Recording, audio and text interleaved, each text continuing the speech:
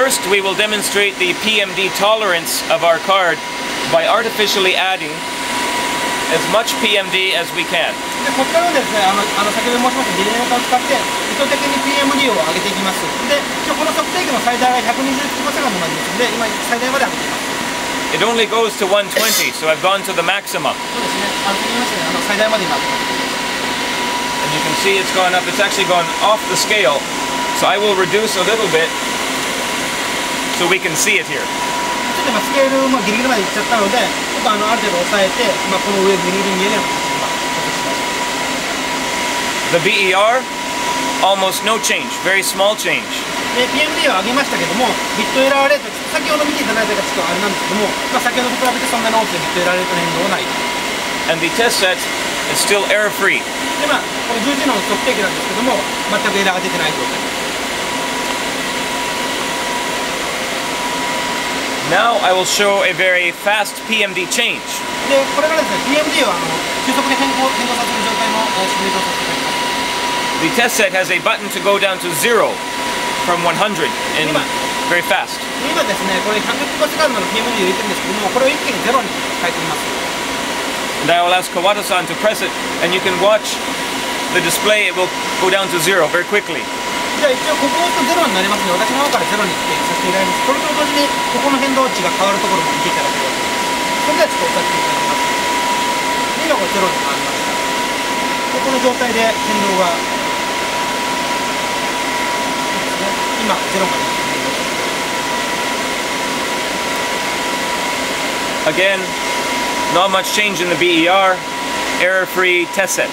でビットエラーレートに関しましてもそんなに大きな変動はなく、引き続き測定器の方のエラーは全然出てない。このプロトタイプのところをケーブルを一回見て状態を見ていただきます。And we will watch 3 things. 見ていただきたい場所は3点。 1, the light will go away. 波形が消えるという。 2, the tool will disappear. No more constellation. で、デジタルシグナルプロセッシングのところの状態が当然なくなるので、ここが消えてしまう。 3, the test set be unhappy. トラフェットもアンハッピーって言ってますけど、トラフェットのエラーが出る状態が見れる。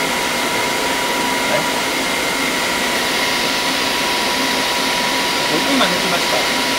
で、光がなくなって、ここの状態がなくなる。で、当然、トラフェットのエラーが出る。And now the dispersion is a little confused, but で分散の方はですね、当然ファイアがなくなったので、受信側の方で実施できないので、変な値が出ている。just noise.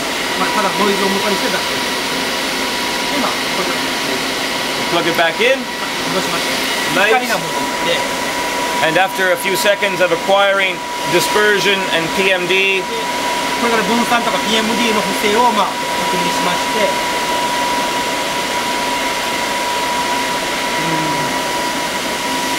blinking funny. ちょっとそこちゃんとなってなかった。今下がりました。これで twice. And now test set. 今これで復旧した状態ですね。これでトラフィックも戻る。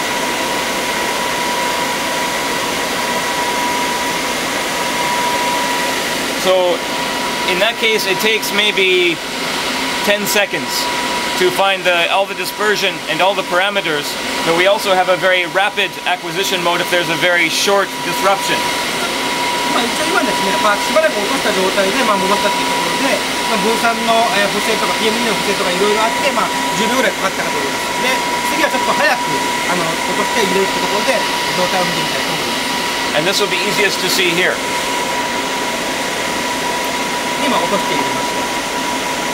で、一瞬ですね。It's very short. で、そうなると、やっぱり復旧も早い。ガーンと叩いて、状態で見る。So I will stop the scrambler right here. Now it's just that we will hit the fiber to make very, very fast changes. ちょっと今これ意図的に回したやつを止めて、この測定器を使わずにファイバーだけを叩いて、その変動を一番、先にちょっと金も申してましたけど、このファイバーをドラムでファイバーを一番叩くっていうのがネットワークで起きる一番速い速度になります。大体4万キロぐらいの1秒間で4万キロの回転速度ですね。この変動状態で、エラーが出ないってことを今から。